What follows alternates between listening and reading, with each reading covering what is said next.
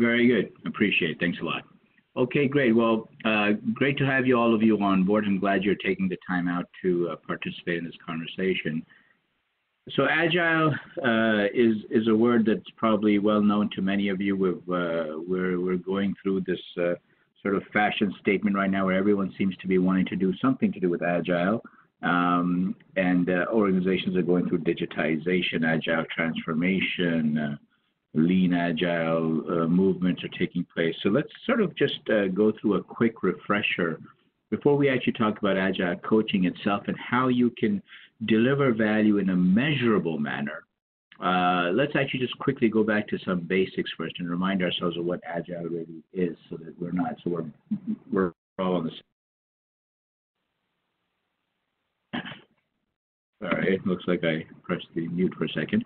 All right, so the core principles of the Agile Manifesto, the Agile principles sort of got formalized. Again, just taking you back in history, back to 2001, when the Agile Manifesto was put together by 17, leaders in this particular space, self-declared leaders, but nonetheless leaders, because prior to that, there was a little bit of confusion arising in the market as to what does Agile really mean. And so they found the lowest common denominator, and they created these 4 paired core values. So the red and the blue here represent those paired core values. And the way this works, and this will continue in our conversation as we proceed forward, is that the left side is of more value than the right side. So the right side, processes and tools, for example, in that first statement is valuable, and we need processes, we need tools. So tools like Jira, Azure DevOps, version 1, whatever, that are being used, Confluence that are being used right now in the Agile space are valuable, but it's the individuals and interactions that really add that phenomenal value. And so on and so forth. We've got 4 paired core values here: working software, so actually working product, working results, as opposed to just a bunch of documentation. We're collaborating with the customer, so the customer's part of the team. We and the customer are the same in terms of as far as the results delivery, the value delivery goes. We're responsive to change where it makes sense, where, again, the value proposition makes sense. So we're flexible, quote unquote, agile in that, as opposed to just stringently following a plan. Now, there is a lot of planning going on in agile as well, of course, and part of your coaching journey would be to show the different layers of planning that takes place along the way. So there's a certain mindset and role of the Agile coach that we need to get into before we even talk about the measurement part. What does it entail to be an Agile coach, and what is that role? What's the mindset required with Agile coaching? So I'm going to open up the floor here to the chat box, if I may, please, and ask for your participation. When you think of coaching, when you think of Agile coaching, either one of those, perhaps you've had a coach or perhaps you've been a coach in some capacity, formally or informally, what words come to mind or what attributes come to mind when you think of Agile coaching or even just coaching in general? I'll give you a quick minute to type that into the chat box.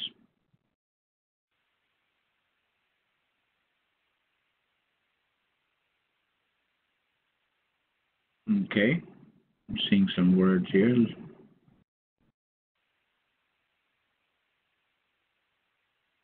Performance. Okay, very good, Paul.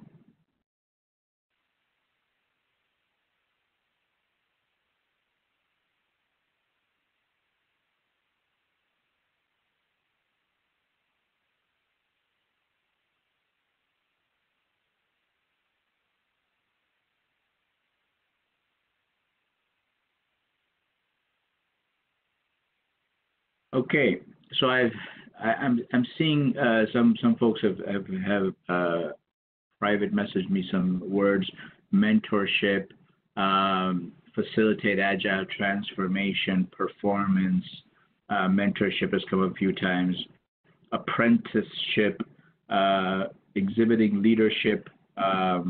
These are all valid terms. Let's go back to the basics and understand really the core of what coaching itself is. Then we'll talk about agile coaching. So Lisa Atkins has written an excellent book in the space of agile coaching, and really she's probably got the leadership mantle there.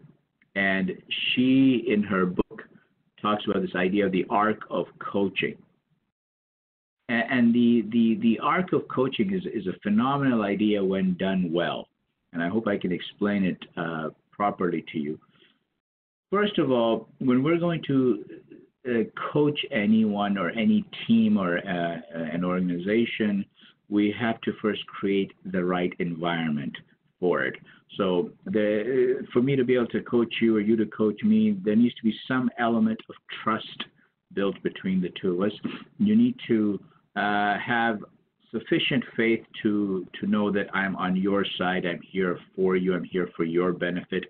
And it's all about your agenda. So those who we are going to coach, it's about their agenda. I don't have my own agenda, so we as agile coaches don't have our own hidden agenda per se in this equation. Our agenda is your agenda, which is to deliver value, to deliver additional performance, and to facilitate agile transformation for a purpose. The purpose being to deliver additional value. I mean, we don't just want to, I've worked in a lot of organizations over the last few years where we have sugar-coated it and done the agile transformation, but then the question is, what value have we gotten, right? So sometimes it's not that valuable. The key thing here is the agenda should be focused on value. Then we discuss the topic, explore the issue at hand or the opportunity at hand, and the way this should work is that sort of if you've ever been to a therapist who's helping you through the journey in exploring solutions in your personal life, perhaps. What we're doing here in coaching is we're inculcating the capabilities within the individuals themselves to solutionize. So I'm not here to find the solutions for you. I'm here to help you discover the solutions yourself.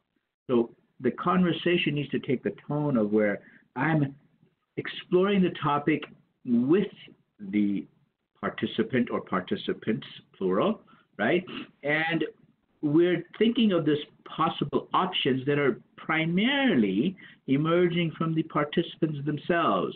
So the coach is not embedding his or her biases in the conversation in the larger scheme of things.